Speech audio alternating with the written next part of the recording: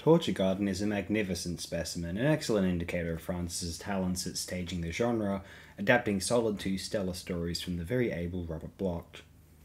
Four bizarre, unpredictable, tense narratives make up this anthology yarn, one which I would argue is an improvement on the already superb Dr. Terror's House of Horrors.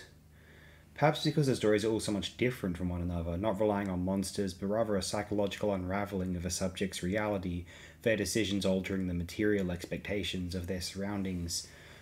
Though they are all mostly superlative of the horror anthology cycle directed by Francis Ward Baker and O'Connor, Torture Garden is one of the best, although most of them can be considered one of the best. A mildly underappreciated accomplishment in horror history, such a lovable series of movies. Segment 1, Enoch, is relatively familiar, though tastefully executed and morbidly gratifying. Segment 2, Terror Over Hollywood, is superior to anything in Black Mirror, but then so is Stomach Bile, to be totally fair. Segment 3, Mr. Steinway. Hey, the creative team behind Super Mario 64 saw this film, Big Boo's Haunt, irresponsibly unsettling for little kids to be playing that.